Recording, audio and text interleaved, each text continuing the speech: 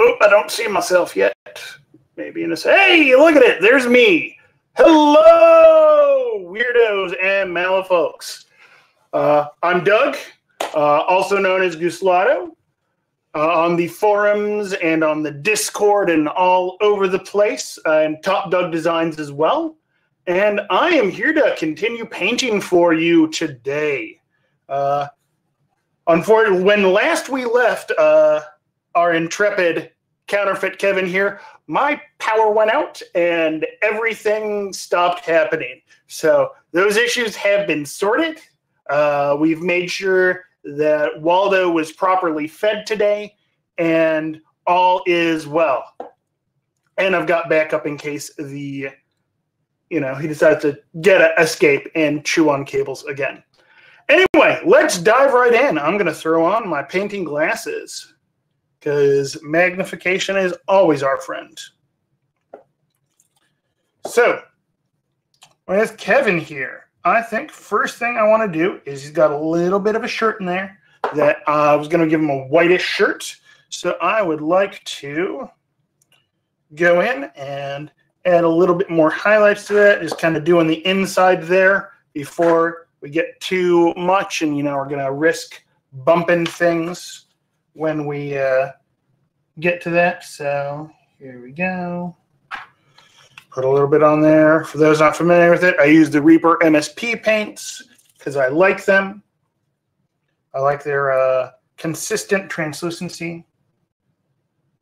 And when you see me drop it, send in with this bottle, this is the Lamian Medium from Citadel. It's a matte medium. I love using it for thinning. It's how I work. I paint with more or less glazes.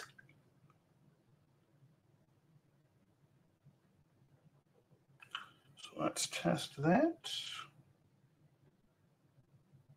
Oh, it's a little bit too thin.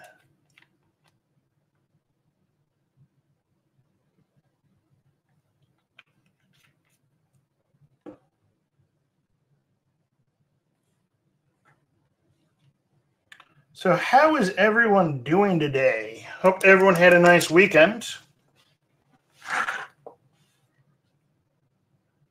I had a good time.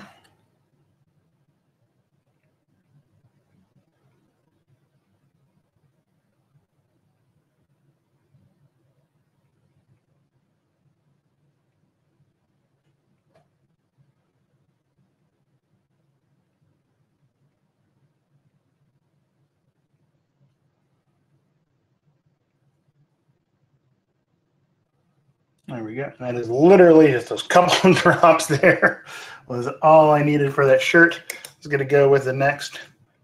Hey, we got Learguard in here. Good to see you, man. Baby no sleep, otherwise okay. And I'm assuming this is the app Learguard. App dude, right?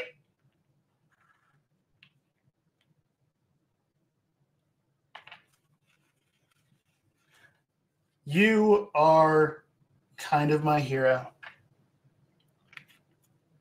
Because, quite frankly, that app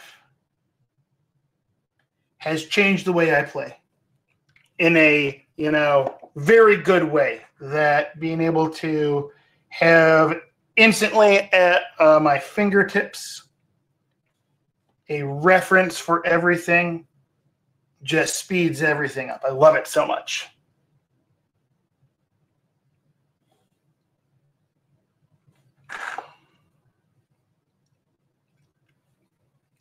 And I also love that you're super active in the community because it shows that you care and you're super responsive anytime there's an issue. I know it's going to get fixed.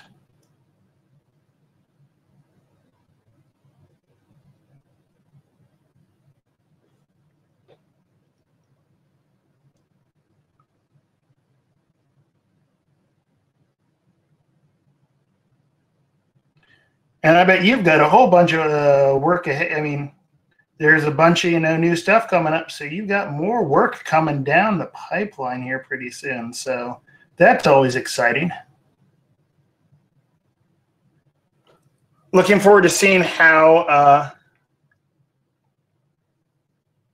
I'm looking forward to seeing how titles end up being implemented inside the app, because that's going to be, an interesting implementation, because it's not just swapping out the art on the card there, because the backs are different. So that's going to be interesting to see. Yeah, can confirm, neither confirm nor deny. But so not based off of what you're saying there, but I'm looking forward to seeing how it's going to be. The titles are going to be implemented into the app. Which those of you who, if you're not keeping up to date on what's going on in Malifaux releases, some interesting challenges with the data structure. Oh yeah, I can only imagine. I've done some video game dev stuff, and I've only done the art side of it. I've seen what programmers do, and quite frankly, that takes next level thinking as far as I'm concerned.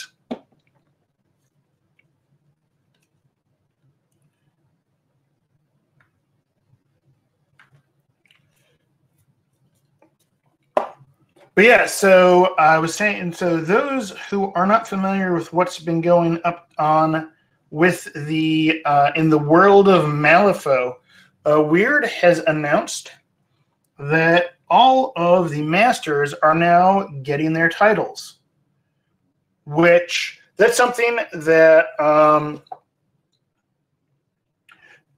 the concept of titles has been in the 3rd edition rulebook since its launch there, but we haven't actually seen them implemented in a way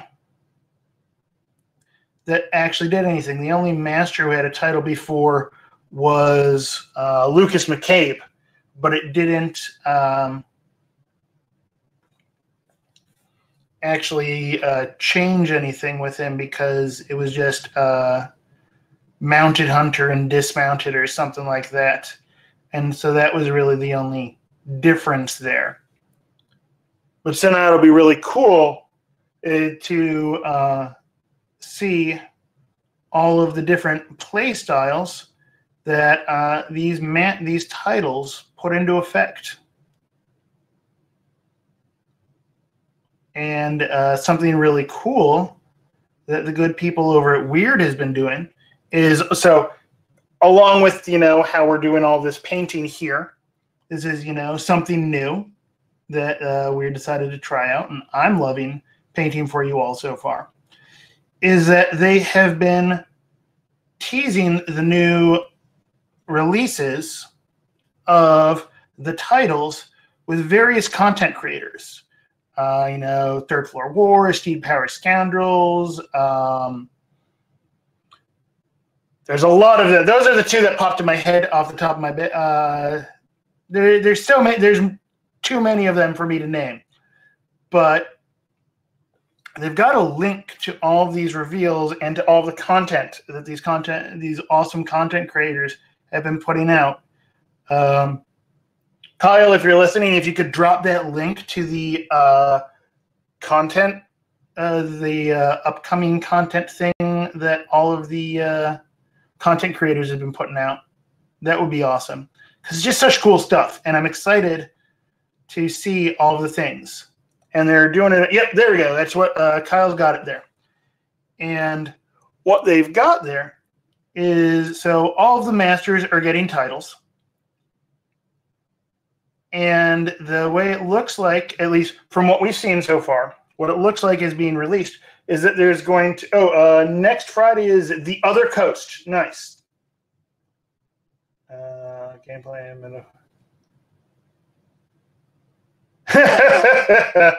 Yeah, that is quite amusing. Of course, anytime I listen to Steam Powered Scoundrels, it really throws me, because the Doug from Steam Powered Scoundrels, not only is it Doug, so anytime I hear they say Doug, I'm like, what? Are they talking to me? Totally throws me. But Doug's last name, he's Doug Broman. I am Doug Bowman. And yes, that has caused confusion many different places. Honestly, it causes confusion at least once a month. And tickles me to no end.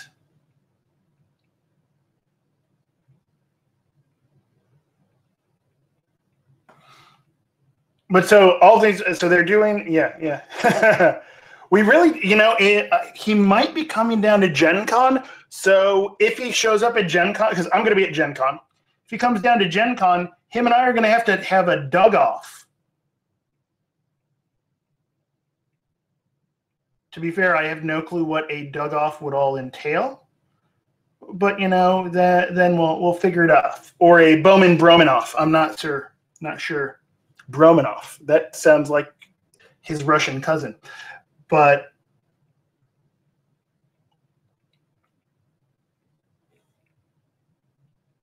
so anyway, before I got distracted on all that there. So the way it looks like they're, from what I've seen so far, and I don't like the sound of a dug-off. We'll do a Bowman-Bromanoff to determine who gets to own the last name, maybe. I don't know. But the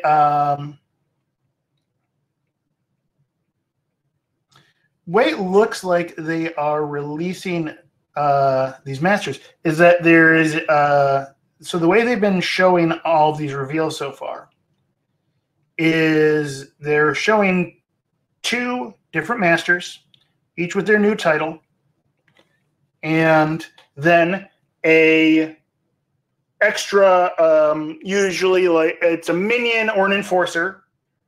I think all of them have been minions or enforcers so far. I don't think there's been a henchman. But a minion or enforcer that shares keywords with both of them. So the one I was super excited about on Friday was they did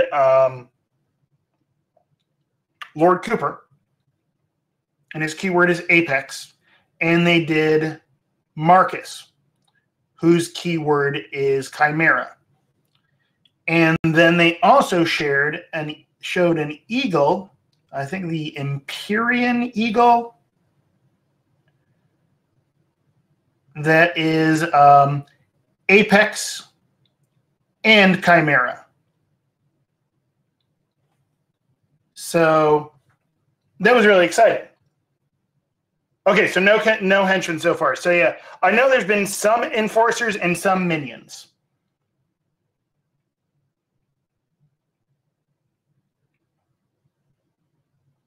But I was super excited about that combo there, because that is an instant buy box for me, because Marcus is one of my all-time favorite masters. Plus, I've been playing a lot of Lord Cooper lately, because I just love the concept of him, hunting the deadliest game. So I'm very excited for that box there. Now, the other cool thing, so the gamer in me is excited for new ways to play masters that I already love. The painter in me, which is what you're tuning in to watch today, loves that, and this was a big surprise for me. Yeah, so really big surprise for me was that they are bringing out models for each of these titled masters. And I was not expecting that at all.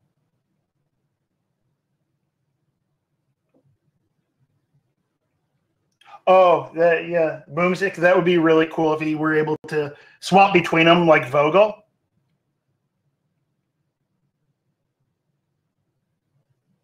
I think gameplay-wise, that could be insanely broken if he swapped between his, if he could swap between his titles like Vogel. That would be insane, and I'd be here for it.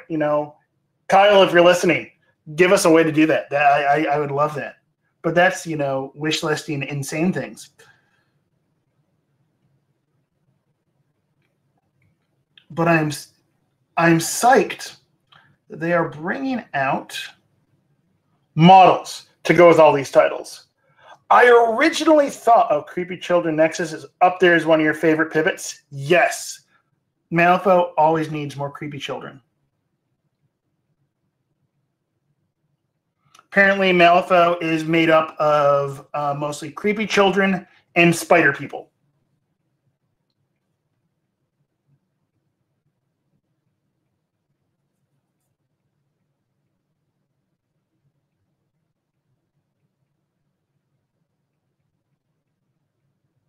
Ooh, I wonder if we're getting more spider people.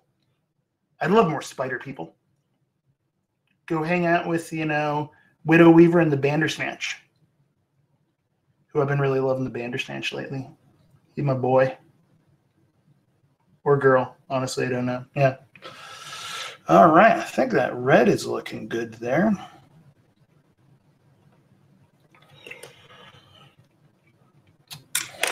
You know what? I think I'm going to add a little bit of detail on that money there.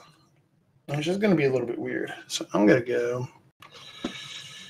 And which color would probably, yeah, leather brown's going to work well for that.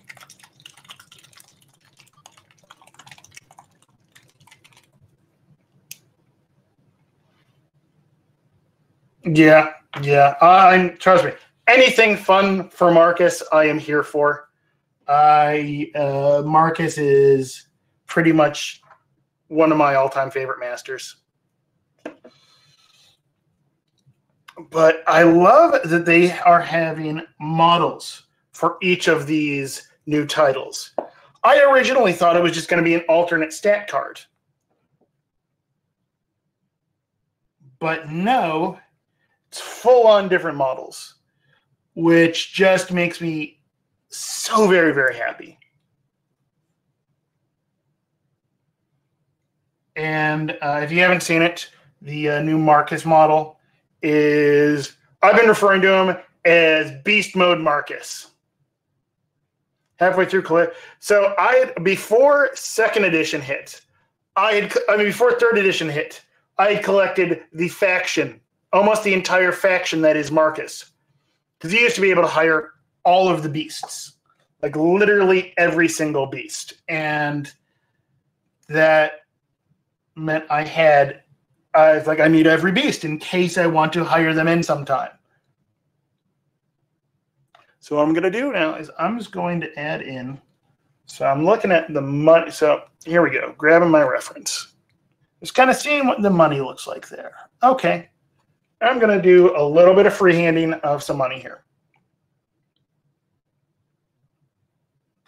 I want to add a little bit of extra detail here. So I'm just adding kind of a little brown splotch to the middle of each of them. Kojo, Cerberus, Crockett.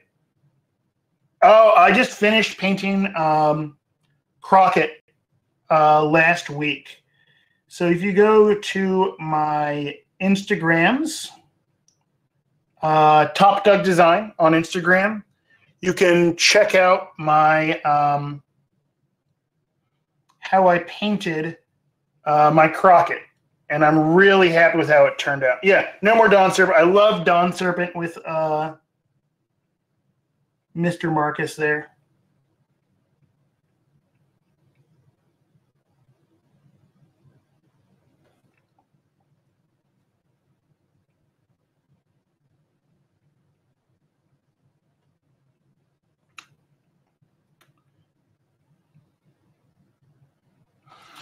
So I finished up over last week. I ended up finishing up the Bird Order Initiate. I already had Snick Boy Order Initiate. Then I did the finished up Bird Order Initiate and Paul Crockett. So I've never run all three Order Initiates at the same time.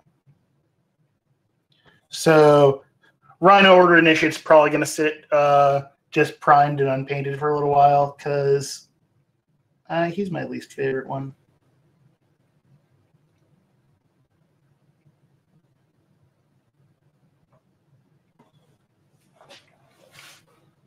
But Bird and Snick Boy are my favorites.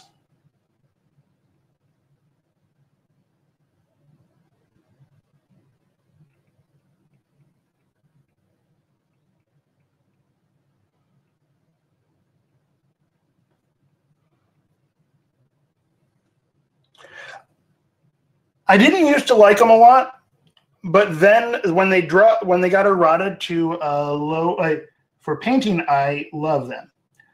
When they got errata to be a lower cost, that really sold it for me.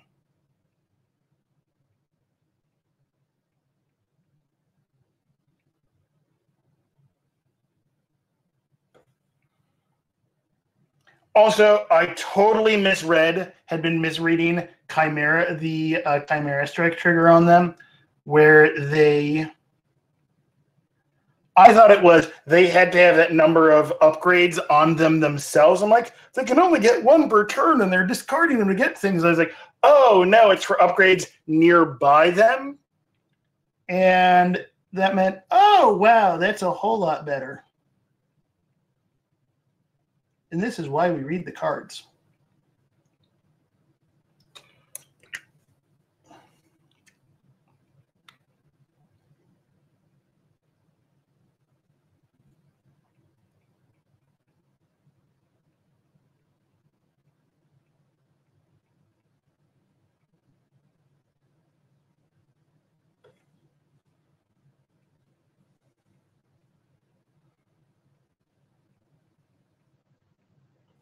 But yeah, so anyone who hasn't checked out the new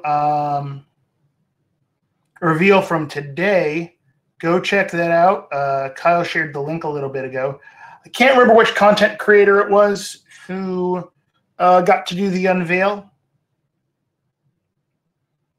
but the masters they unveiled are Mei Feng, and finally Bayou got a little bit of love, other than Zoraida.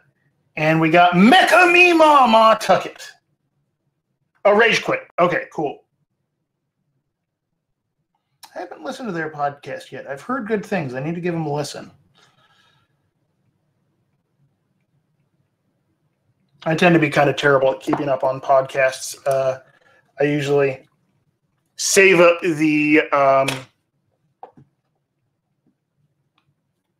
save them up until I can listen to like 3 or 4 of them in a row. Which I do that all the time with the Breachside broadcast. Which anyone who's not familiar with the Breachside broadcast, oh my gosh, that is my all-time favorite podcast because it goes through all of the lore of Malifaux from way back, first edition, all the way up we're into basically current stuff. Hey, what's up? We got, yay! Thank you for liking the stream, Adam John. Ooh, I've got a live, wait, I liked the stream. I did that earlier. That's weird and awkward. But yeah, before, I've got a live Vagrant song, Learn to Play Thursday. Oh, with Third Floor Wars. Good times. I like them. Yeah, Vagrant Song is a really, really cool game. All right, so let's see. Tan skin. Yep, time for some tan skin here. Get onto his skin.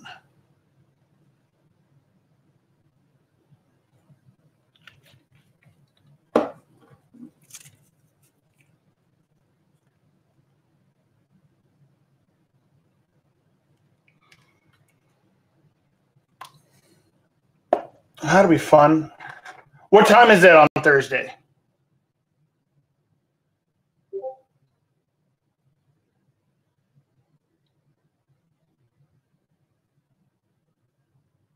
Oh, yeah, Boomstick. That'd be really, really cool to make it all look all abandoned and stuff. 8 p.m. Eastern. Okay.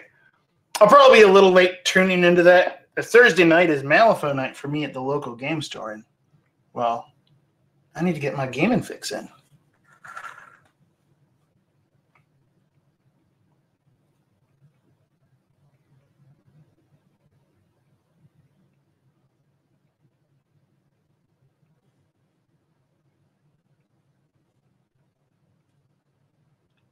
Here we go. Paint those legs. So this is, we named this guy Counterfeit Kevin, but his nickname, the story behind him, is that he's also nicknamed Chicken Legs Charlie, but he hates that name. So he tries to go by Counterfeit Kevin, but all the people who know him from back when he was a kid know him as Chicken Legs Charlie, because dude's got chicken legs. Because quite frankly, if I'm going to be painting these guys and talking about them at length, I've got to give them names.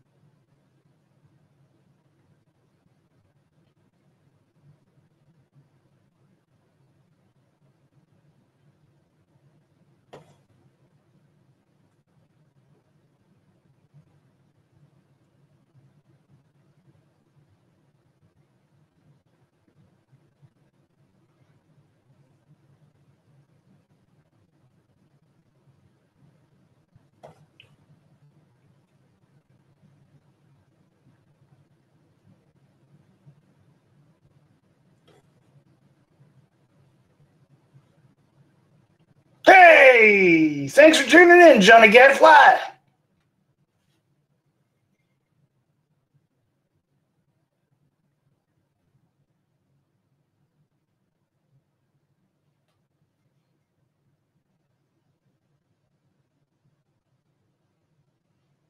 I'm glad you're finally able to catch me. I'm very elusive. I mean, oh, awesome. That's a fun little group. Oh, I forgot to post this there too. So many places to post and tell people what we got going on. Yeah, so if you're not familiar with what this model is, this is one of the Hucksters.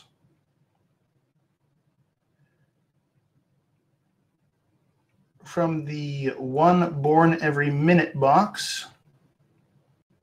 The Wastrel keyword. So these guys love to hang out with Lucas McCabe. So this is the third of them, and I should get this guy pretty much finished up today. Yeah, this guy's pretty close to done, honestly. Hey, Viruk, good to see you, man. Yeah. So this guy, his friends are also, we got Ol Randall, who is the first mini I painted up on stream, and we got Alkaline Agatha. So these are, scheme pools, yeah, they are a priority to take down. But also, they're awesome models. I love these models. These are some of the most characterful models in the game, and I love it. Alrighty, so I got his hair a little bit highlighted there. I mean, his face, I'm going to go and do a little bit of work on his hair, which, yeah, I think that's the one I need there.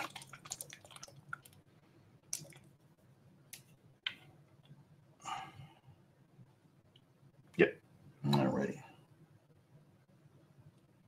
So yeah, we're at the point where we are doing the details on him. So it's kind of, I end up bouncing around between a lot of the details.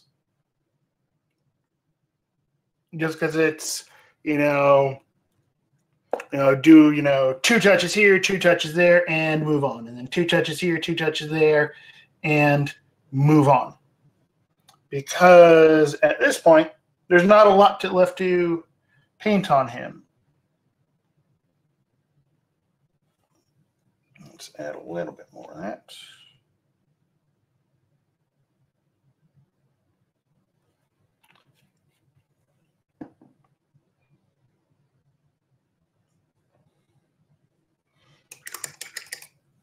These are just fun little guys to paint because they've just got so much fun detail there.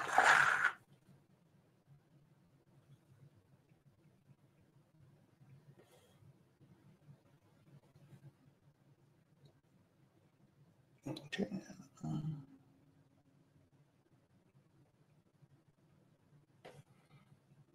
I was going in and just highlighting the hair. Figured give him blonde hair. Struck me as a nice look for him there.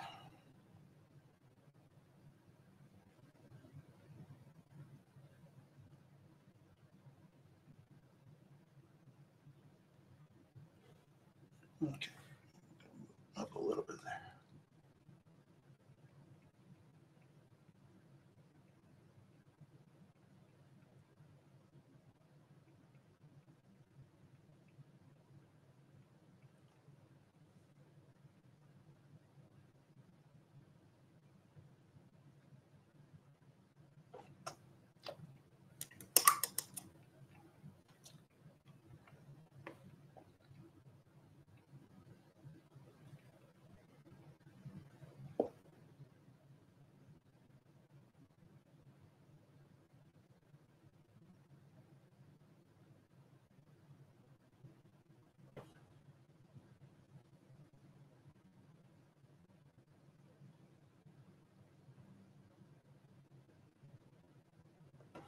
So what's everyone else painting right now?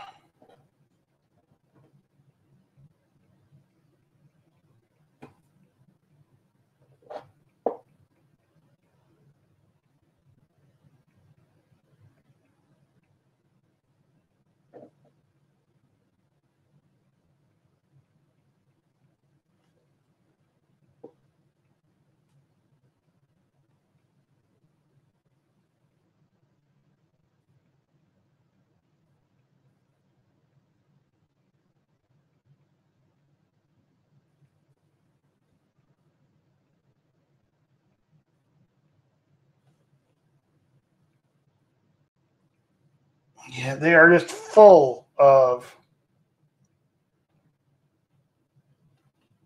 Oh, yeah, I got to make sure, got to have some variation in it there. New Nephilim, nice.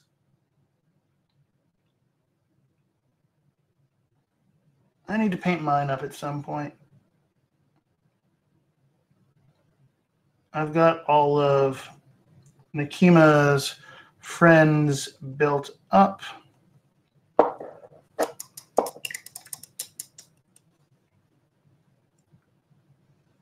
Right, yeah, that's how it goes. The painting never ends. Isn't that the way it goes? It's one of the reasons I've got. So these two, they are finished. You can tell. So I sign the bottom of my minis and put the date on them when I finish them.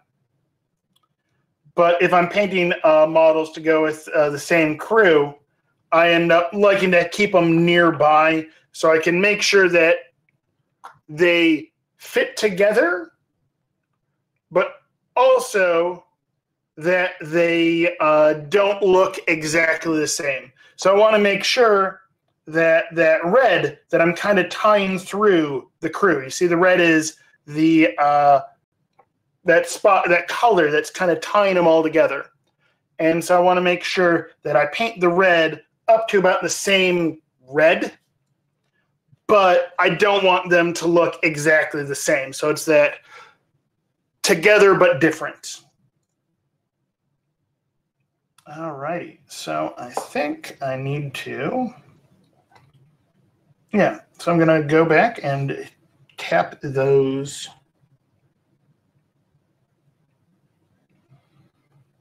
little bits of money. Turn that brown into more of a parchment color there. So I put down the brown first so that I'm not putting down this really thin white thing here. Dual keyword. Oh, yeah.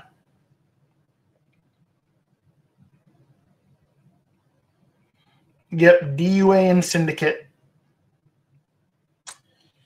I haven't gotten the Syndicate models yet, other than Rook. So haven't decided how I'm going to paint them. Because they are, the story behind the Syndicate is got stuff going. They're kind of taking over the railroad operations in Malifaux now, right?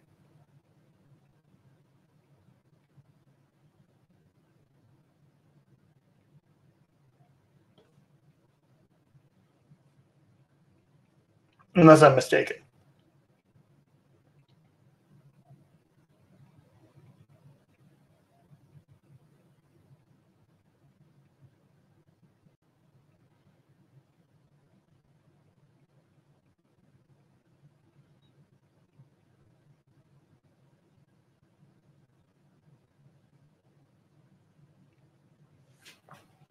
Honda Rails had a majority control, but they want more. Okay, cool.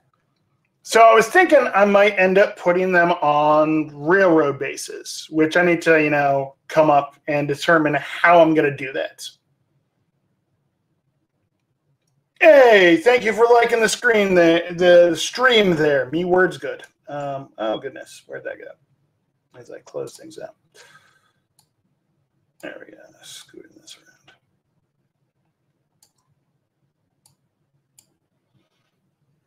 So yeah, that means I kind of think I want to put them onto a railroad base. But I haven't figured out what I need to do to make that railroad base look great. All right, so those boots there need some. His boots need something. So yeah, I think I'm going to go with these.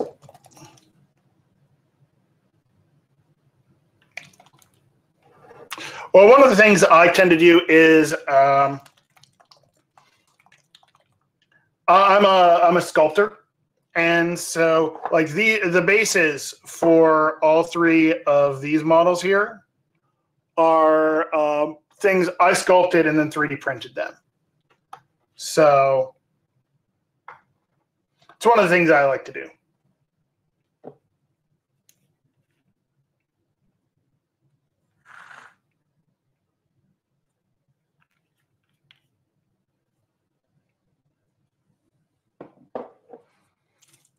So I can basically, if I want a custom base, I just jump onto my computer, spend a little bit of time in there, sculpt it, and then,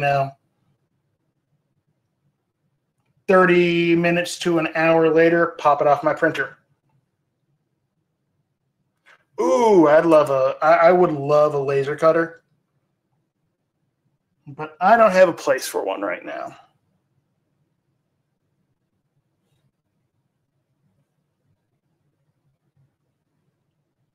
But I do have 5 3D printers. Do a lot of terrain stuff with them. Since I run a lot, gonna get a blowhard one.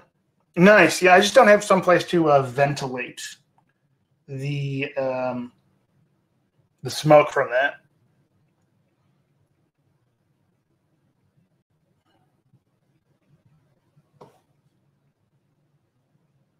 Colors, yeah. So just going in and laying this in a little bit better because boots were looking a little splotchy. They're dirty and they're leather, so it's kind of going in.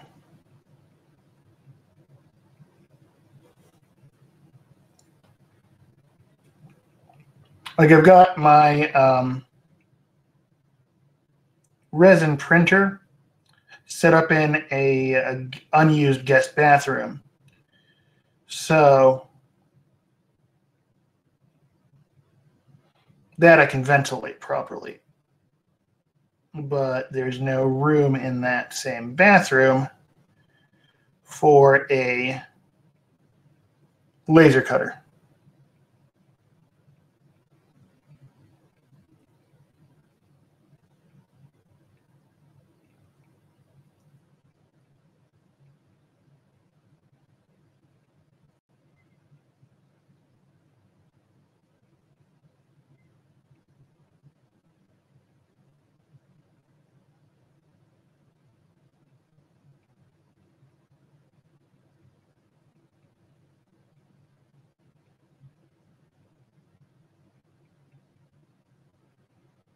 There we go.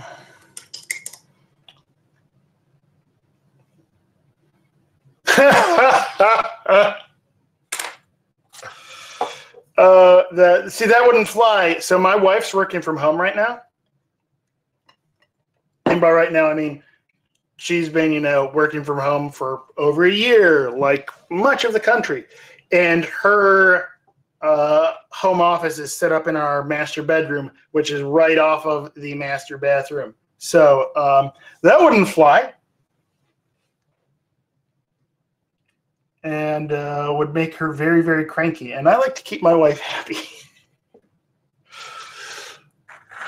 Alrighty, so I'm going to go. I believe it's time to do, let's do the big bits. Time to do the leather cloak here.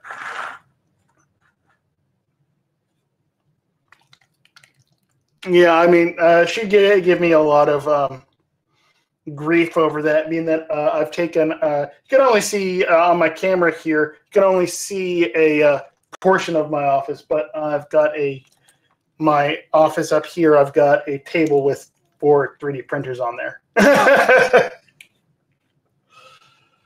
And a gigantic 8-foot-long table for those printers.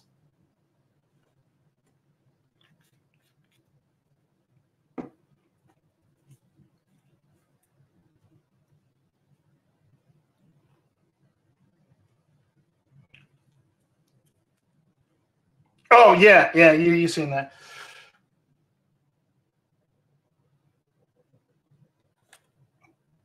So I've got, my evil genius layer here. All right, is this what I need? Yep, that is, in fact, the color I need for this.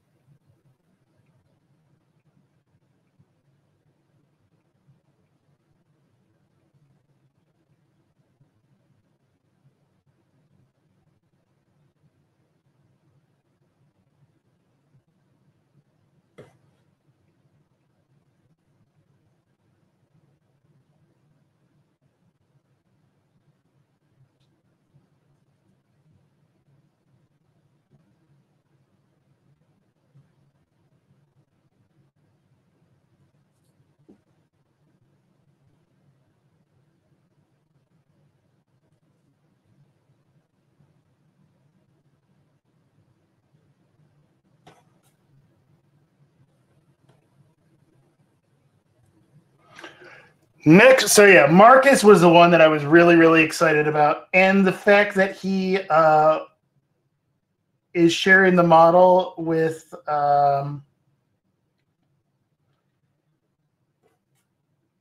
Cooper, that made my week last week. And that is what I'm most excited for. But the next keyword I'm excited for, I really want to see what you do with what's going on with Rasputina. Because Rasputina was my first master. Marcus was my second master. And unfortunately right now, I am not playing Rasputina very much. Her 3rd edition playstyle just doesn't fit the way I end up playing most of the time. I mean, we've all got those various play styles that work best for us. And 3rd edition Rasputina so far hasn't been hitting that sweet spot for me. Ooh, yes, Mecha Mima is so cool. I'd love to see Wong. Wong is one of those masters who I don't tend to play. Okay, I've never played as Bayou. They don't like I was saying with Rashby there. They're just sometimes play styles that don't fit you as a player. And the silliness of the Gremlins doesn't really fit the way I play. And I'd like to think they started with a logic puzzle of shared model concept and then had to. Oh, that'd be fun. That would be fun to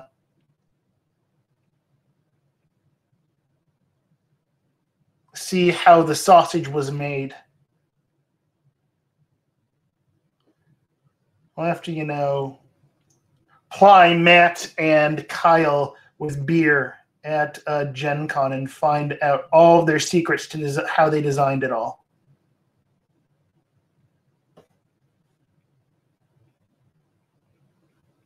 Isolate them, make sure Kelly is distracted, then feed Kyle and Matt lots of beer at Gen Con, and they'll spill all of the secrets when Kelly's not looking.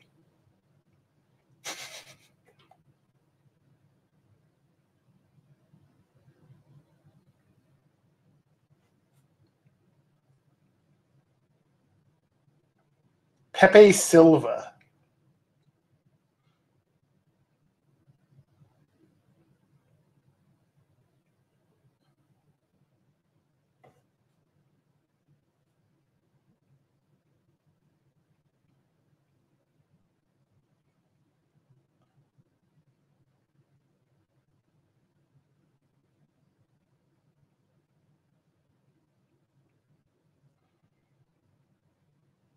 But yeah, so I'd love to see Wong.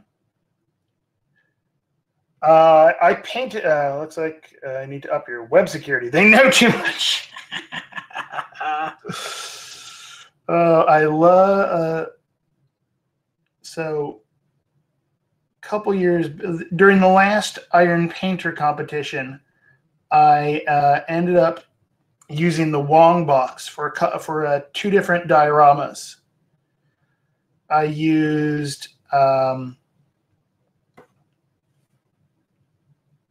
what's his name? The guy, the wrestler guy.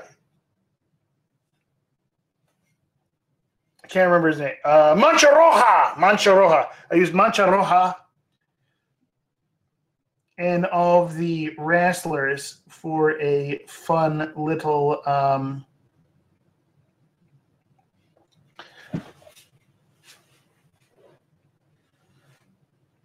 so for that, yeah. So I used the Mancha Roja and a bunch of and all the wrestlers for a Bayou wrestling match.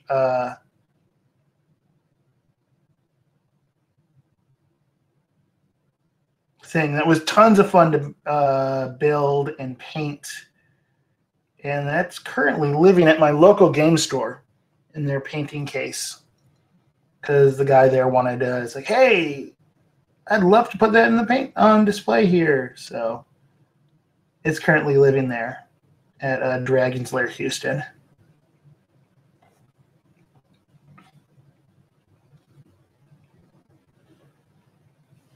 Yeah. I think I called it Good Clean Fun. And I hope at some point we get the Iron Painter competition going again, because quite frankly, I love painting for that. And one of the things I really enjoy about that is that you can, show off what you're doing. And if we get Iron Painter going again, hey, I'll probably paint some of that on the stream here because that'll be fun. But so I did that for one diorama. Then in a later round, I painted up Wong, built a stage for Wong, and I've got it where he's sawing the lovely assistant, which I know she's got a name now, but I still only know her as the lovely assistant. Doing a, levitating her, did a saw her in half and was levitating her above the stage. And you've got the, I've got the lightning bugs off on the side of the stage, pulling on the ropes to pull it up. And so he's doing a magic trick on some stage magic, and it's just was tons of fun to paint. And I love doing stuff like that.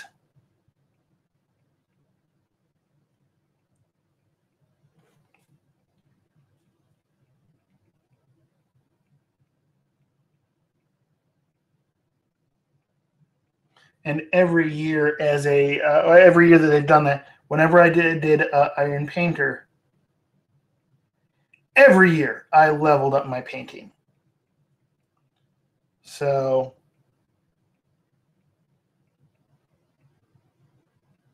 and I did love it when they started doing it where they first round was a seeding round. So first year that they did that, I got seeded into the bronze tier. But ended up being, and the next year I ended up being a bronze final. No, I can't remember. I ended up being one of the finalists for bronze tier one year. I got silver year, and then I got silver, one of the finalists in silver tier one year, which was lots of fun. I've got it written down somewhere. But ultimately, it was just always a challenge to come up with something really cool to do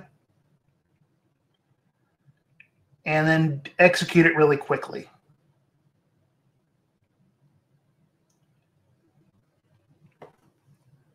And one of the things glad you took inspiration from that for your wrestling bases. But one of the really fun things about that was that most of the time,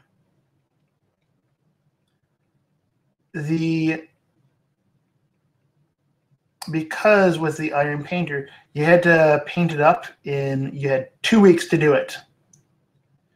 So a lot of the time, I had to paint what I had at hand or see what my local shop had in stock.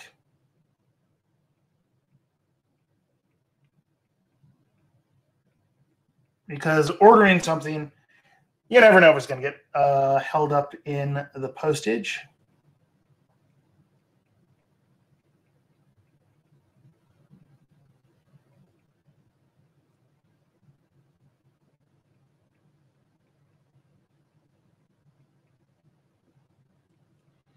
And so painting competitions like that I love, because then I'm also not painting to put it on the tabletop. I like to paint things that have no useful purpose whatsoever. They're never going to hit the tabletop. They're going to live in a display case as a diorama. I love doing dioramas.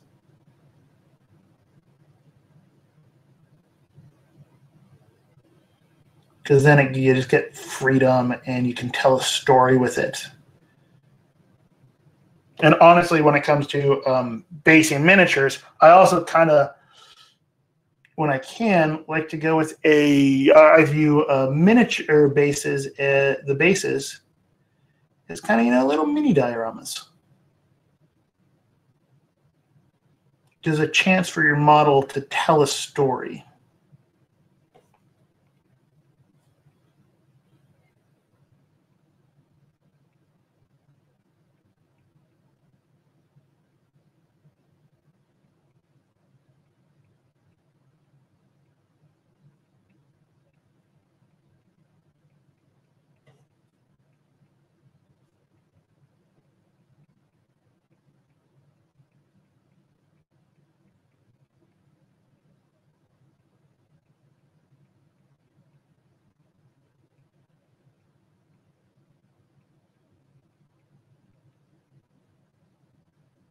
And speaking of story, one of the other things, what we got there?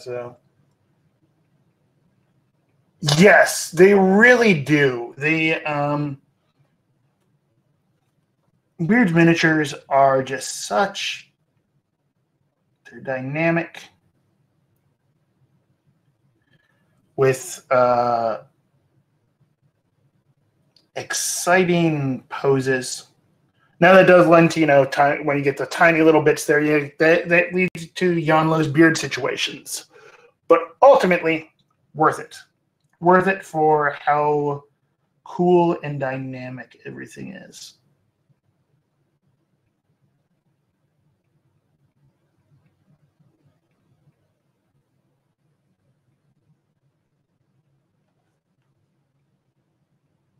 Awesome. So.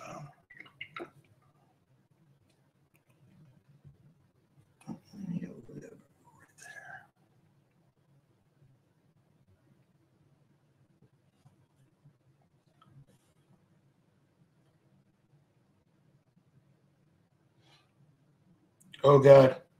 Yeah, I could see that.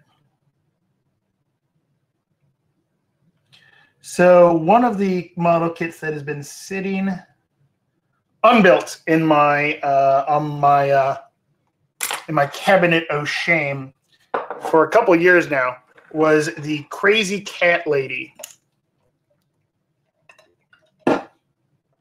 Nightmare Box, which I've heard is a nightmare to build. So I've just never gotten around to building it. Should do that one of these days. I really want to play my the Crazy Cat Lady at some point. I mean, I play mostly Arcanist and Neverborn, but now I also happen to do a lot of Explorer Society because new, fun, exciting. But I'm always building. I'm always painting.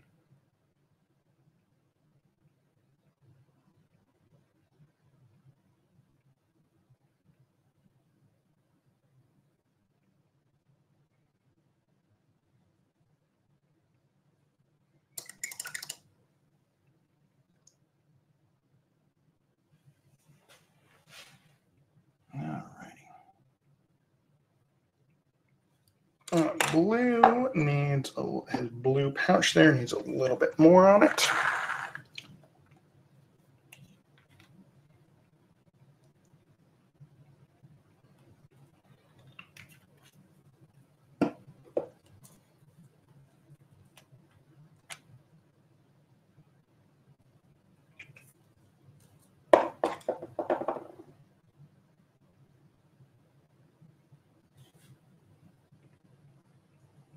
Yeah, always be painting.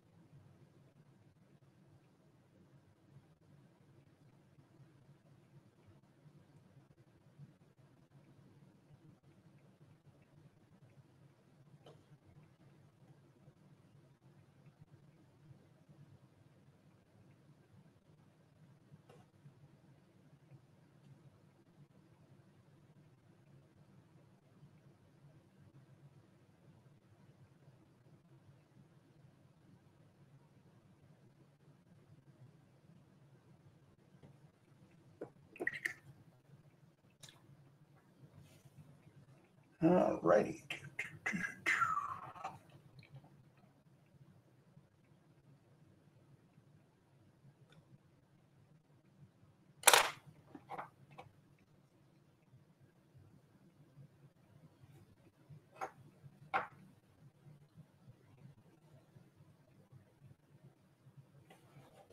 All right, before I mess things up, it's time to just do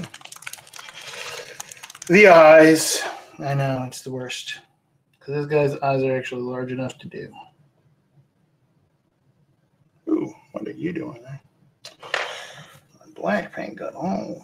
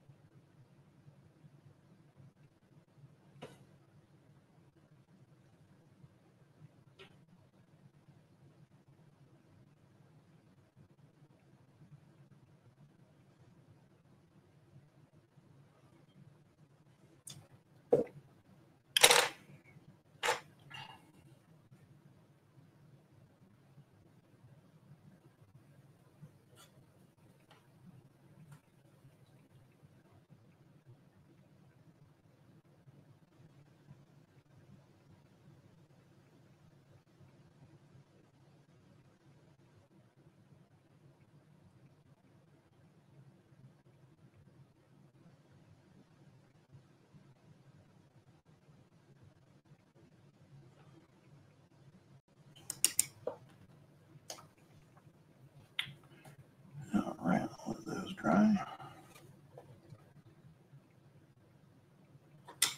Guess it's time to do a little bit on his boots there, which I did. Chestnut gold on his boots. Well, that means Palomino gold is the next one up there.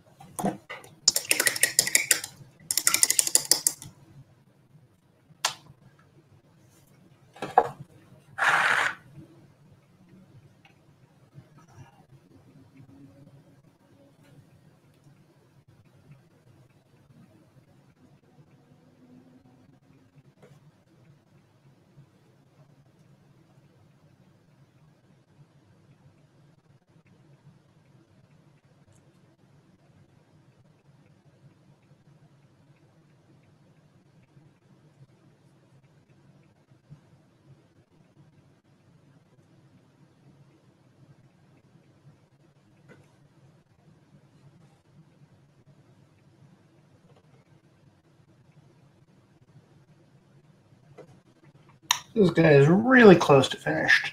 Really doing the fine detail, getting down to the fine details now. And these boots I haven't really highlighted much yet. So this is the more larger details. But other than that, I'm getting down to the very, very fine details on this guy now.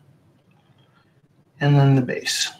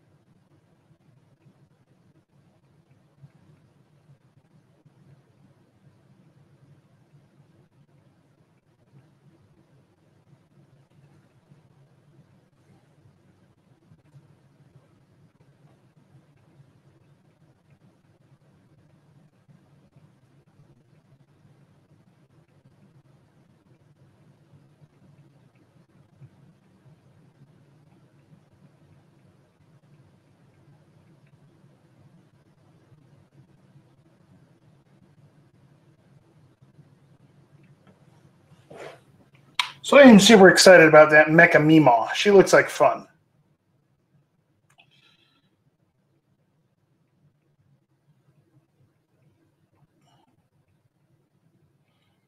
And even if I never play her, that looks like a fun model to paint. Because crazy gremlin in a spider mech equals fun times.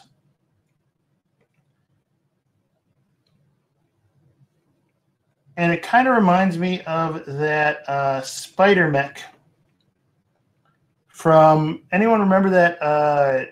To be fair, it was kind of a terrible movie.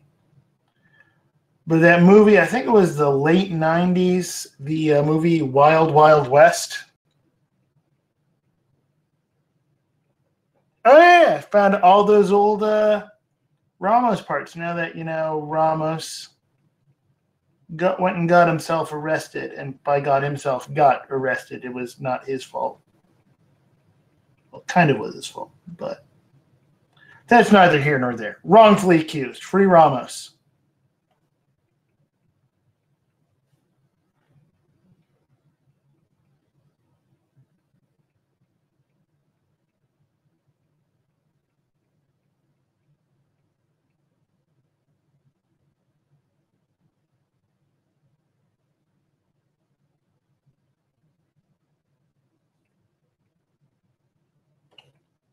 Free Ramos.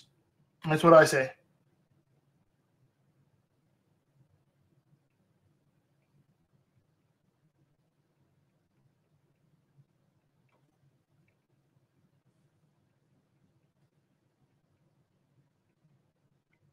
But I think that the that mech just reminds me of Wild Wild West.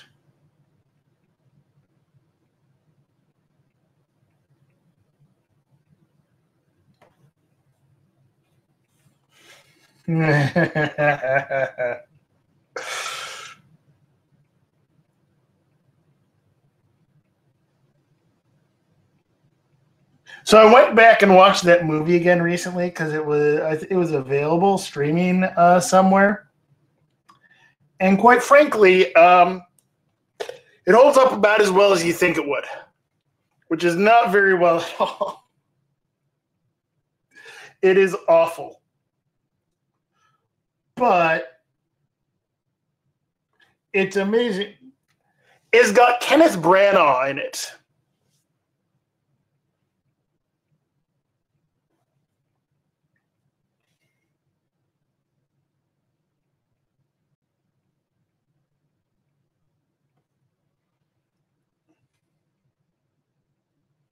Oh my God, Will Smith turned down The Matrix to make that movie. Oh my God. My condolences to Will Smith on that decision.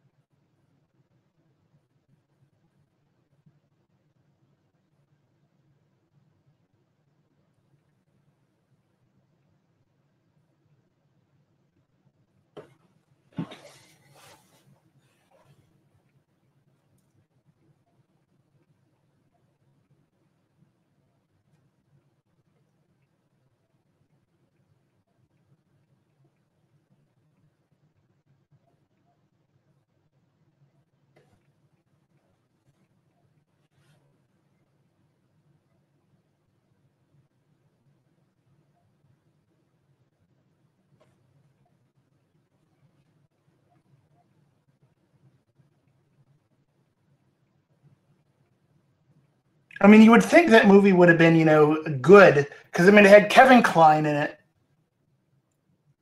who, amazing actor, had Kenneth Branagh, who is, quite frankly, one of the best actors alive today.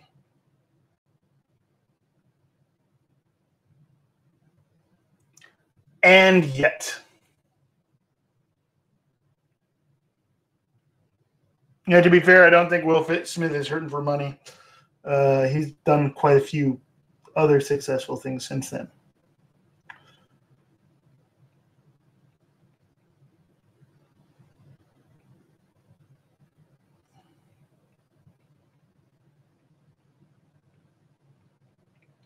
All right, those boots look nice. All right. Now it's time to dot the I's.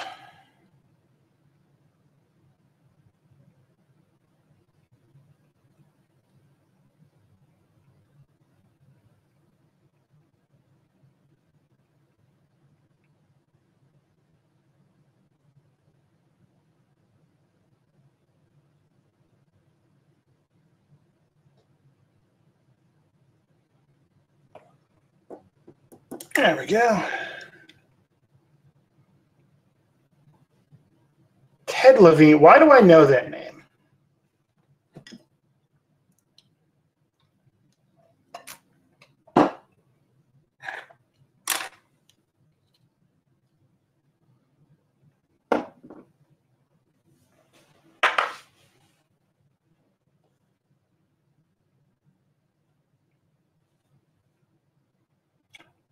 Oh my God! Was he the crazy general in Wild Wild? The general with the ear trumpet?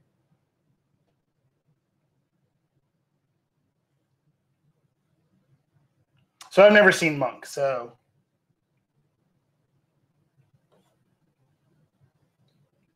he's the one. Oh my God! That's hilarious.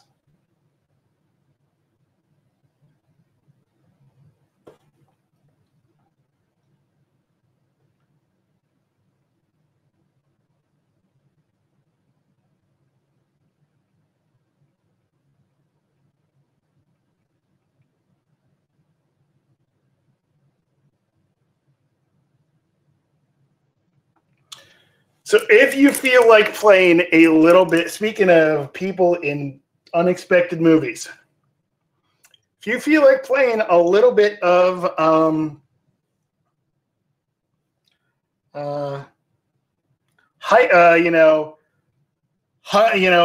searching through movies and stuff. I actually used to be a professional actor, lifetime, 11 years ago, 11 plus years ago, when I lived in Chicago. That's what I went to school for originally.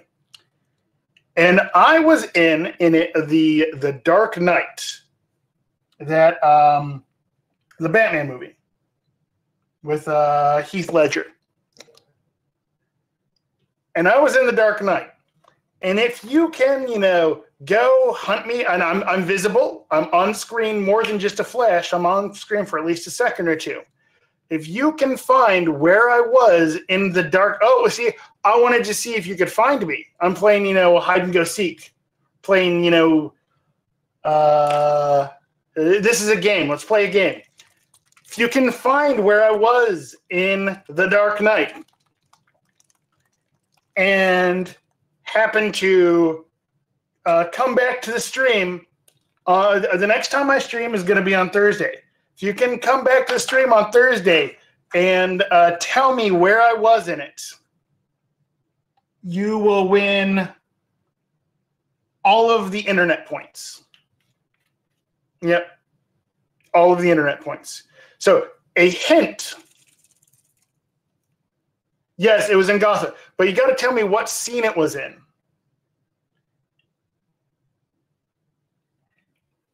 And a hint is that both Harvey Dent and Bruce Wayne are present in that scene.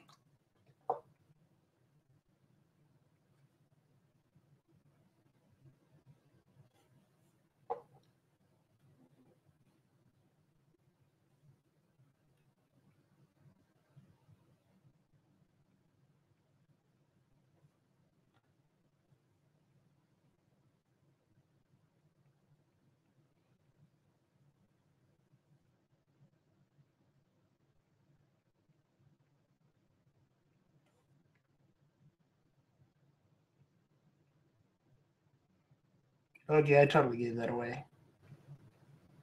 You are, in fact, correct. But if you can find me, you get points. Now, the hard part of it is that was before I had a beard, and I had hair back then.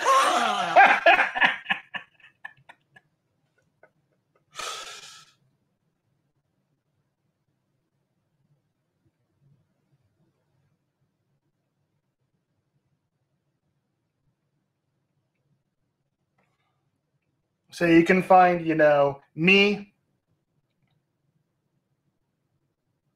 probably about 13 years younger with hair and no beard.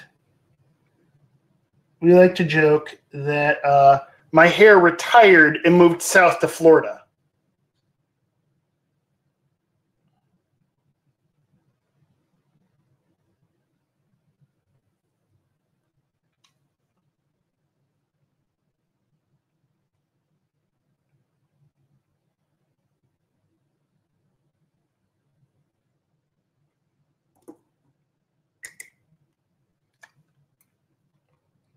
And to be fair, it just kept growing down here. During the pandemic, I just decided to grow out the beard because why not? I heard early on during the pandemic, they were talking about how either people needed to shave their beard or be able to braid it and tuck it up into a mask. I don't know. See, I didn't have a beard. Honestly, it was up to about here at the start of the pandemic. So it's doubled in length over the pandemic. I grew it out specifically so that I can braid it to tuck it up into a mask.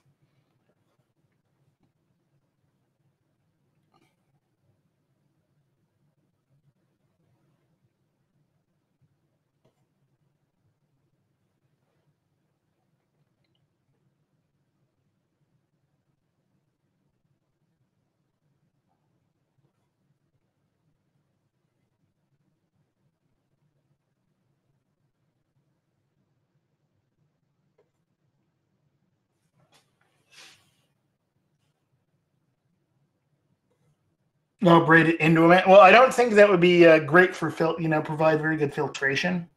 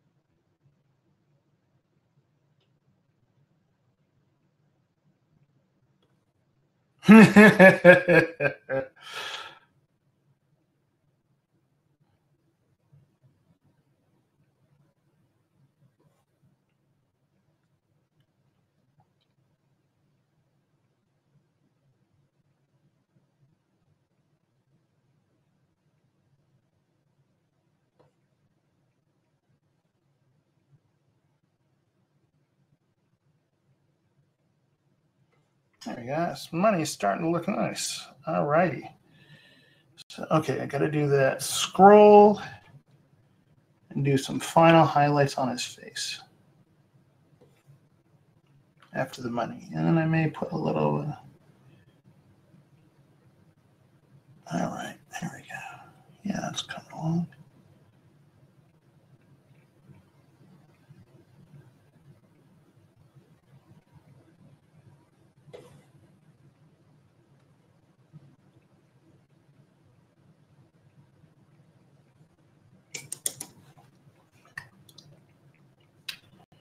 All right, let's put a little bit of highlights on that scroll there.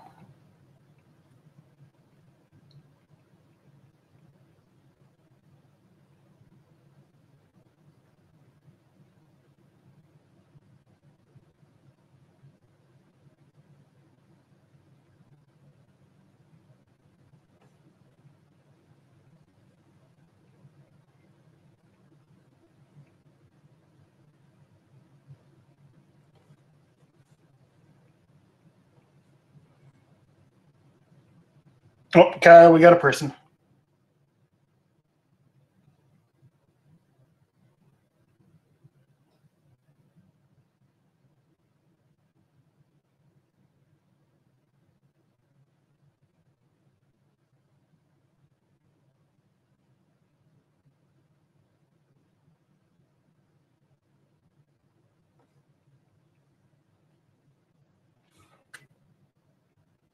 And you know what, Learguard?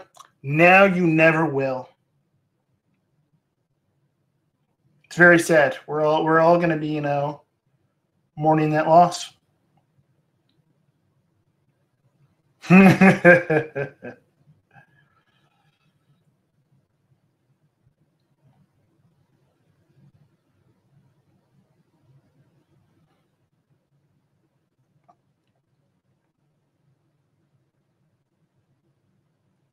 All there we go. There's a dirty little bit of a map there.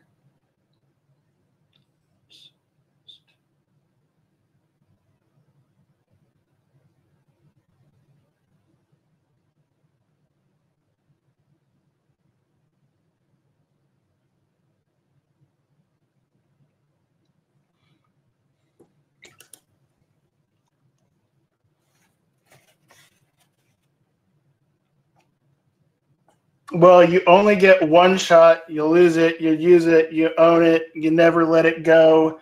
Something about spaghetti.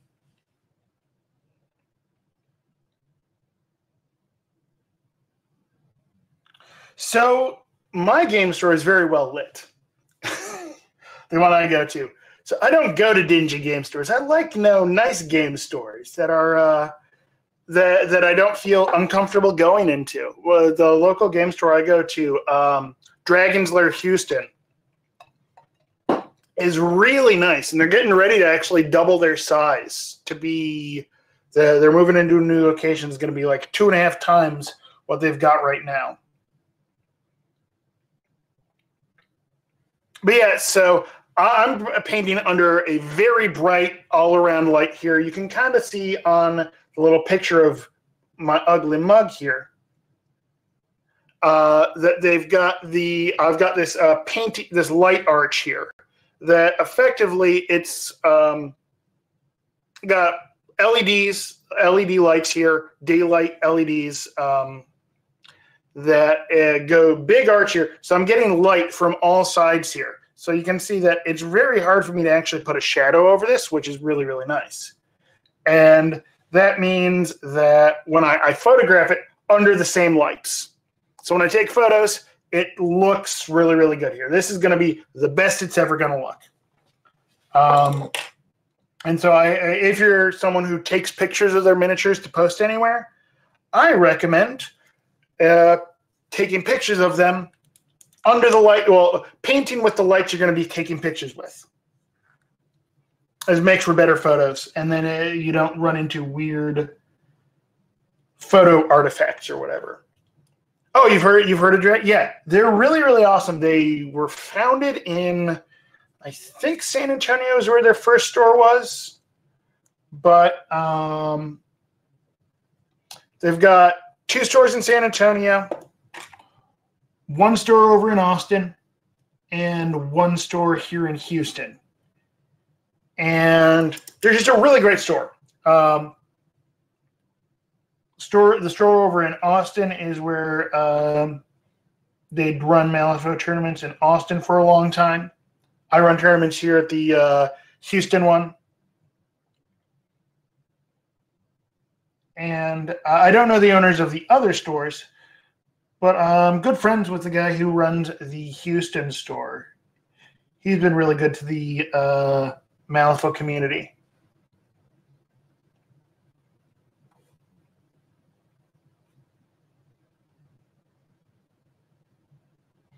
But he's one of those guys who he's just wanted to run a game store. Yeah, hard to paint with the light box. Yeah, so I have moved away from using my diffuser box as much because these are relatively, because it's lighting evenly all around. It works pretty decently for painting under. Before I made this light arch, which is something I designed, 3D printed, and then wired up.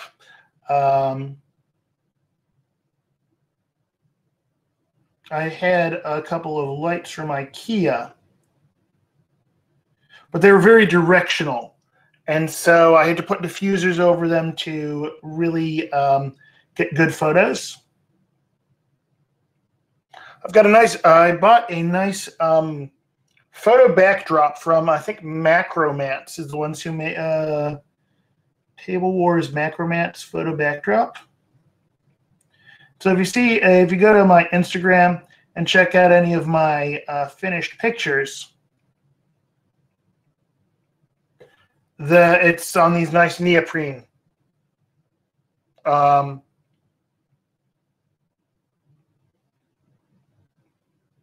mats that provide a nice backdrop. I've got 3 backdrops, one that's a gradient white to blue, one that's kind of a warm tone, and one that's a cool tone.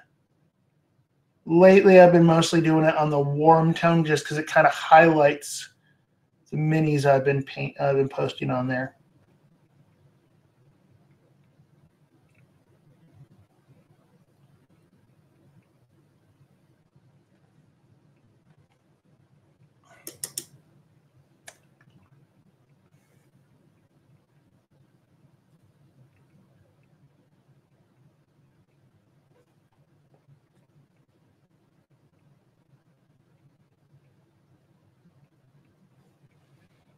But painting under the lights that you're going to photograph under means that then you know what it's going to look like. And then something I do occasionally do is that I will go, take off my painting glass, because these are just magnet. I've got magical laser eyes a couple years back. So these are just magnifying glasses that I bought at the local drugstore. But sometimes I'll take and go and hold the model up just under the room light here, just to kind of see how it reads. And so I'm, over here, hold it. Some, go stand here, look at it, see how it reads away from the light I've got over here. And that really does help to know how it's going to look out in the real world. But ultimately, your model's always going to look better on your painting table than in the real world, because this is a controlled setting. But make it look as good as possible for where, because here's the thing, if it looks really good under this, when it's out at the game store and someone doesn't have magnifying glasses and the hyper intense light there, it should still look good.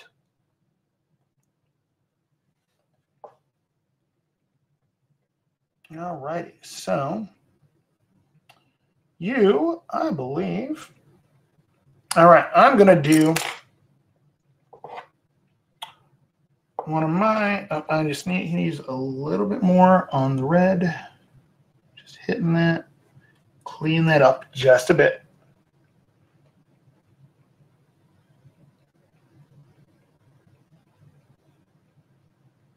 There we go.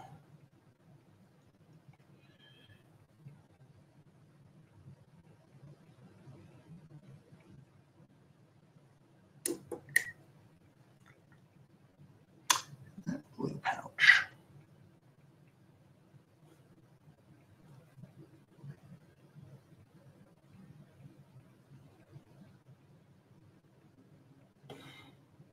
Yeah, and moving to a new place, moving is always a pain, but it does give you that chance to get set up in a really nice, office or something. Really set things up the way you want. As of last weekend, I've officially lived in Houston for 10 years now. Woo! Okay, yeah. I'm digging this guy. I'm going to give him a little bit more on his hair right there. There we go. But now I am going to do one of my favorite little painting tricks here. All right, so there he is. So I am actually going to move my paint palette aside here. Let's move this off to the side. Because what I'm going to do now actually isn't paint. I am grabbing, this is a Pigma Micron pen. And so this is one of those crazy little tips that a friend told me about a couple years ago. These are archival waterproof inks. They're, basically, they're kind of like Sharpies. They're permanent ink. But here's the thing, is that is the size of the tip of the pen. So I use these, and I've got, a whole bunch of different colors. I use these for when I want to do like some text or highlighting, or basically things that you would do with freehand a lot of times, but that even, a number 0 razor sharp brush isn't going to get. And so I intentionally, it's like, okay, I'm going to go and I'm going to do some stuff on these dollar bills here, or these the script here. And so this is, so this is how tiny, I'm going to draw this on my thumbnail right here. And you can see how fine of a line that is. So yeah, something I've done a lot is like I use the brown on like parchment, like doing writing on parchment or whatever. So this is one of those really, really cool tricks that a friend taught me a couple years ago. And as you can see, so I did that on my thumbnail just to see there. It gets a nice permanent line on there. And because it's not, so brush, yeah, you can do this with a brush, but your paint has to be just right. And if you mess up, it'll go, and it's bad. So this is one of my favorite little tips. So now I am going to do a little bit of writing on, and it's been a little while since I done this, and I have terrible handwriting, but I'm going to do a little bit of writing on his, and I'm just trying to make sure you can see this here, on those bills.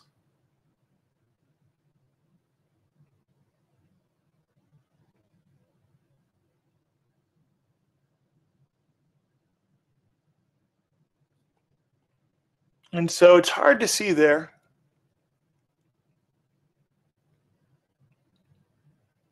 But you can see I wrote a 10 on that one bill there. So is a great little way to write freehand stuff on there. Because trying to actually write with a paintbrush, just unless you are a master calligrapher, doesn't work out well. So this is one of my favorite little pointers for putting writing onto a model.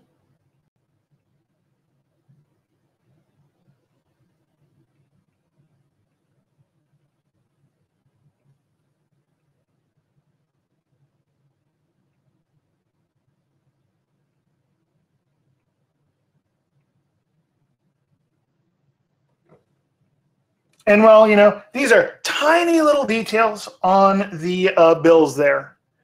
The logic on what I'm actually writing on here, I'm just writing like 10 or 100 or various stuff like that on there. When it's, held out at arm's length, people aren't going to notice that. But when they pick it up and look at it like this, it just really helps to make a cool model there. So he's going to have a $100 bill on his boot here.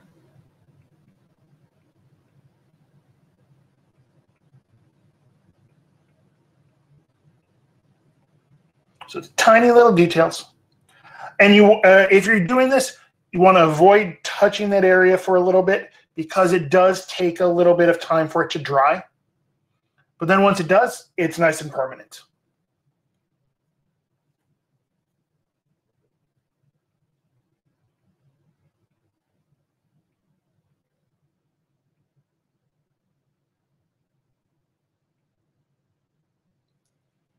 And I learned this originally for when I was painting models from other companies that have got lots of scrolls and stuff all over them. Trying to actually write on those, it normally just looks like little dots and lines and stuff there. And with one of these, you can actually write words on them, and it really helps to sell that.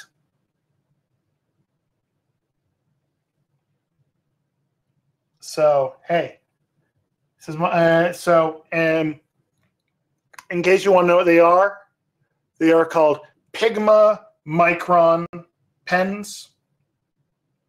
And it's got a 0.2 millimeter thick line. So it's a very, very fine line.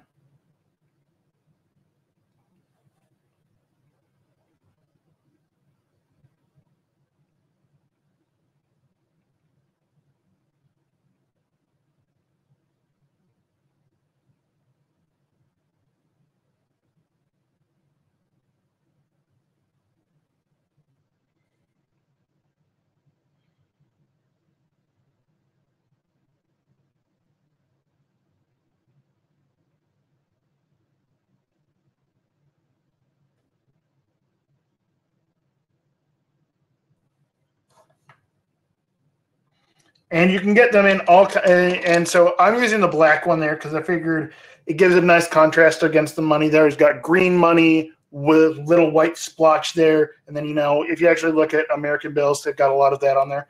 But yeah, I've got them in green, purple, blue, red, and brown. A lot of times when I'm writing on parchment for very fantasy type things, I end up using the brown one a lot.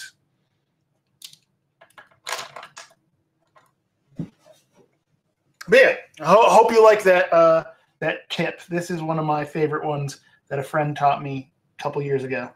I don't even remember who told me it.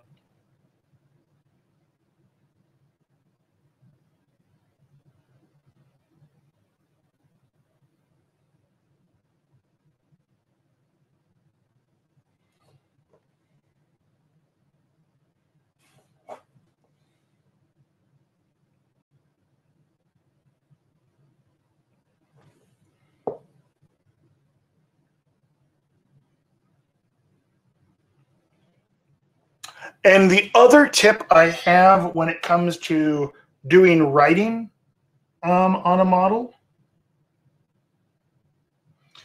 is don't think of it as writing. Try to, if possible, and this usually is more important when you're doing like a large thing. This, it's tiny enough that, it's writing. But if you're going to be writing out, a large sign or something, don't think of it as letters, because then it starts to look like you're handwriting, just innately. Break it down into the shapes of the letters, and then block them in, not as you would actually write the word, but as it's like, like if you think of it, a D is half of a circle with the middle cut out, with the middle blocked out there. A B is two of those stacked.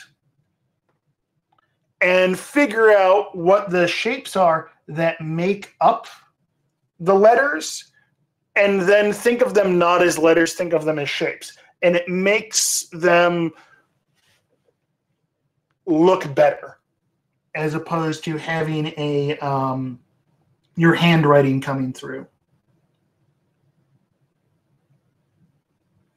Because no matter how nicely I paint, I've got garbage handwriting.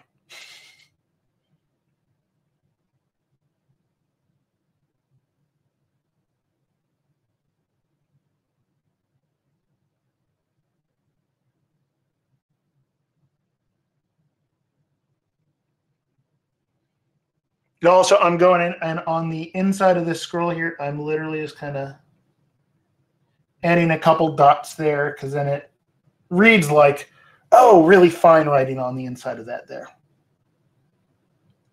Just a couple dots in there, nice little bit there.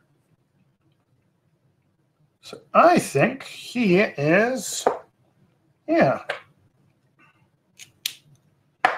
So I'm going to type this into the chat real fast in case anyone's wondering what they're called.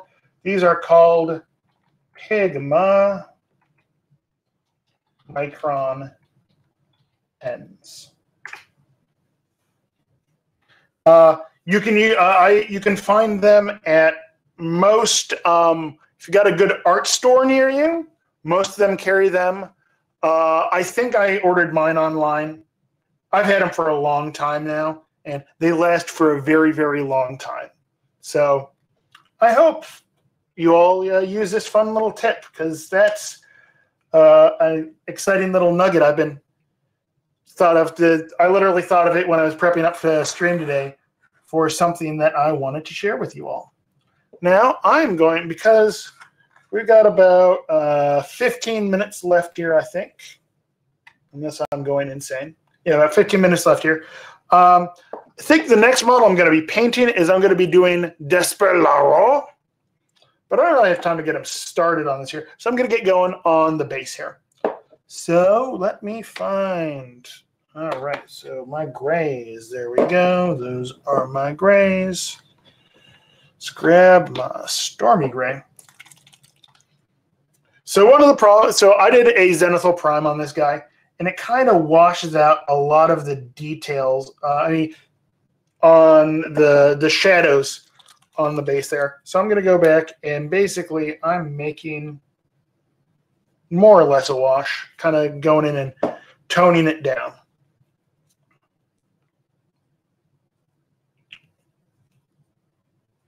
I'm going to go really thin and paint the entire surface of this base with this.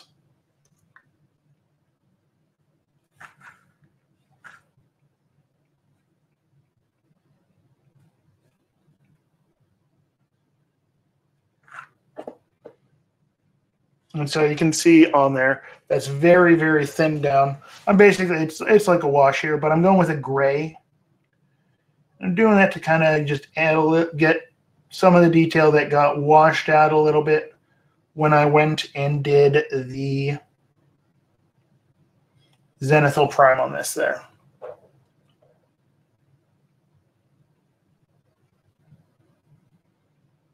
But I'm going with the gray and not the black because black just would kind of then tone down. I don't want to get rid of all the zenithal details that I had on there, but I'd like to kind of pump them up a little bit more.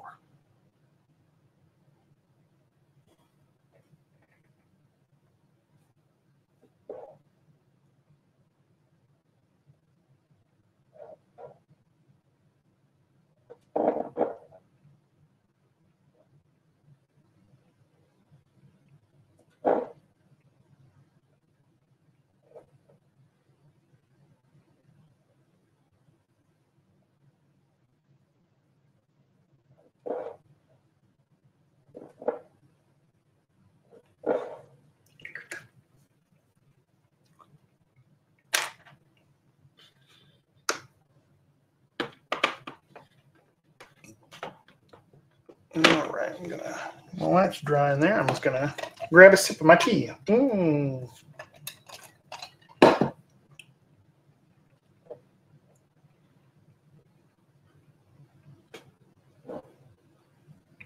I'm not actually gonna paint the sewer grate with the metallics because let's be honest. Yes, I airbrushed the zenithal. Got my airbrush right here. I use the Badger Steinel res. So use the so I do the black, then I do the gray at about a 45-degree angle, and then I do the white top down. If you go back and look at the first, I'm not sure how far back Twitch saves the videos or not, but the first video I did with on the Play Weird stream, I went over how I do zenithal. So I do paint the entire model black, Then I go and do like a 45-degree angle downward with a gray. And then I do top down. And I don't actually go top down like that. I then tilt. One of the reasons I got the handles here is I then go top down like this. So this is how this model was just done zenithal. So what I end up doing with when I do the zenithal is, so let me just make sure you can see me in the screen here. Sorry, just keep pulling it. So I kind of go and I go in like this is how I end up doing it is I spin them around. And then when I do the top down, I kind of then, it's not 100% top down. And then a lot of times I will then go and do it a little bit obliquely on areas of interest. So the face is going to end up a little bit lighter there. Or if there's a bunch of details on the inside of a cloak that isn't total, that the zenithal didn't get, I'll kind of go and I'll spray across them to really just kind of pick up the edges on them there. So, like, if you take a look at Desper Laro, who I'm going to be painting this guy next stream, is if you take a look at it, his face there is zenithal, but if it were only really getting him top down with white, he wouldn't have gotten any on his face there. So I kind of went back in and cheated in with the white to bring that highlight to faces are always a focal point. Faces and weapons, and they'll get a little bit more. I'll cheat the zenithal a little bit, so it's not a truly zenithal there at times, but it close enough that it just we're not going for full reality here, just mostly reality. Didn't do the gray middle step. Yeah, so I do black. I do the gray middle step, and then I do the what? So. It's crazy how much that gray middle step really, really helps. Grainy. Yeah, I use a the Badger Patriot 105. I love this one. This is a workhorse brush. They are one of the things I really like about them is they're based in the U.S. So if something breaks on it, it's easy. It's cheap and easy to get a replacement part. And they're just really nice people. I like the Badger people a lot.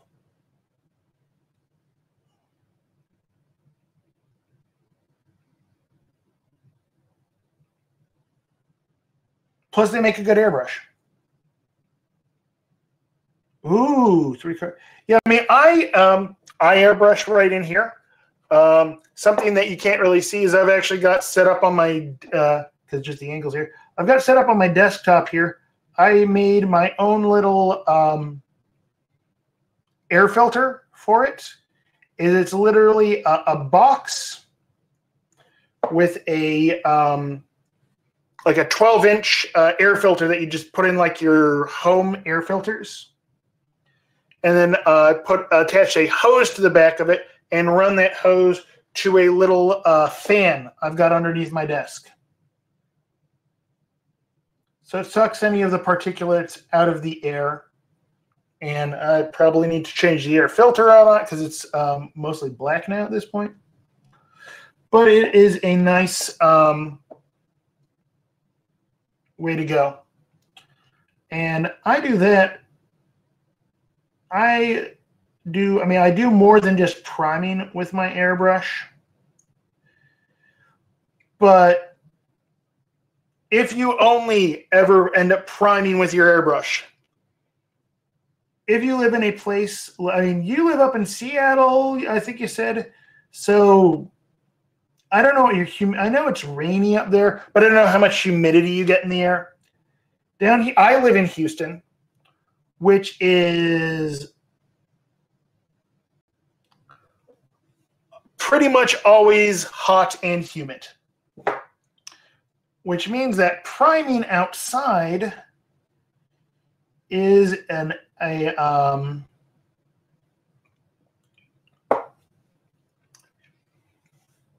it's just a lesson in frustration.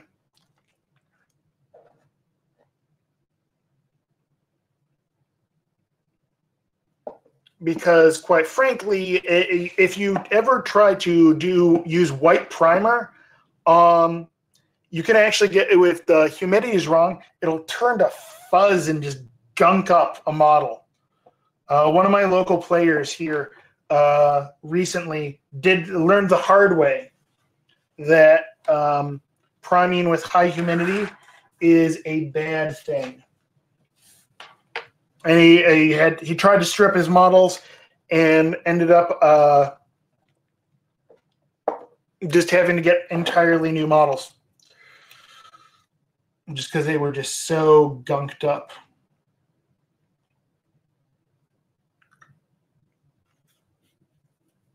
So I am just going to,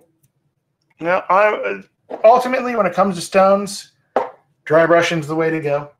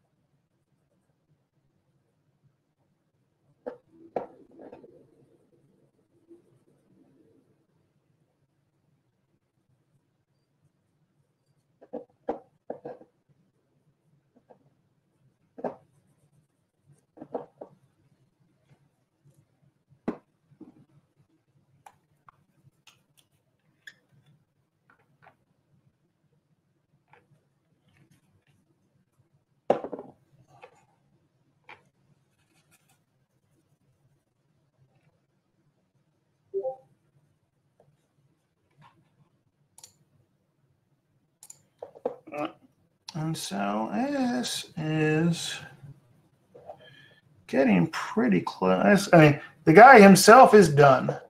I'm just going in, and I am doing his base now.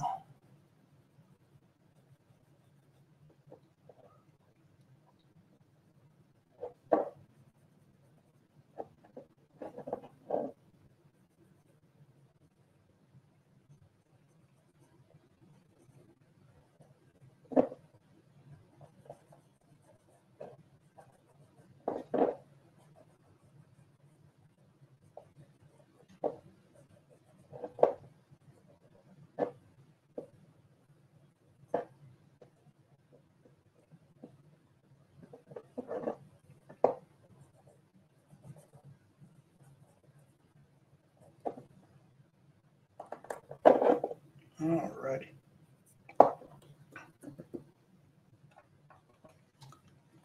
So now what I'm going to do is I'm just going to come in here and I'm going to paint the rim of the base. I need to go back and dry brush and do some little detailing on that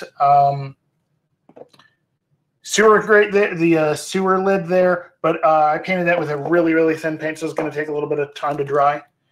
And I've not taken National Arts advice yet and gotten myself a hairdryer. I really need to do that at some point. What I'm going to do now is I'm going to paint the rim of the base.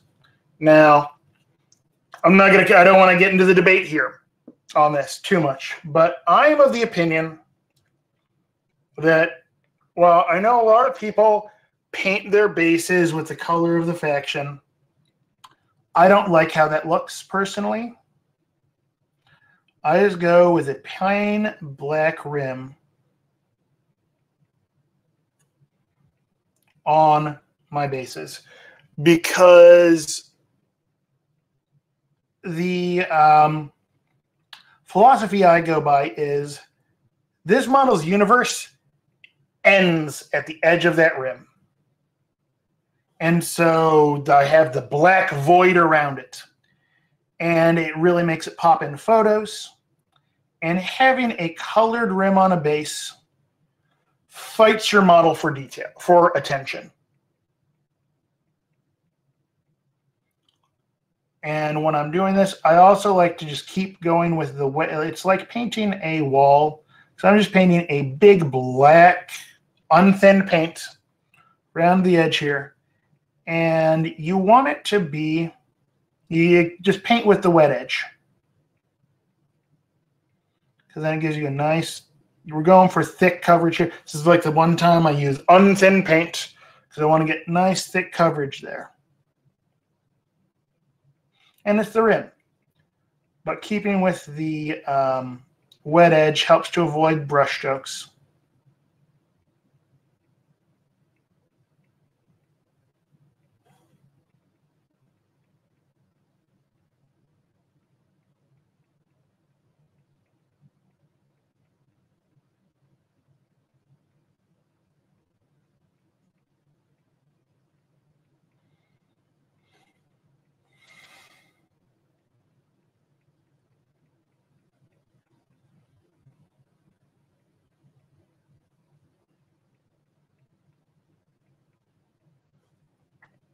So what I have left to do on this is I've got to go and basically add some highlighting to that sewer grate.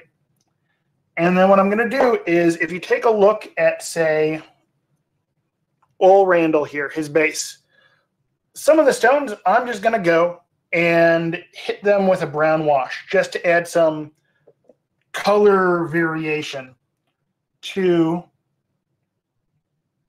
the stones there. So it doesn't look like all of the stones are exactly the same. And that, helps to bring a little bit more interest to it. And make for a nice looking model. So I will be finishing this guy up after the stream here. And I'm going to take some photos and post them to my Instagram later on tonight. And yeah. So that is Counterfeit Kevin, all finished up there. Yeah, thank you all for tuning in. I made notes here for me to remind. So tune back in tomorrow morning.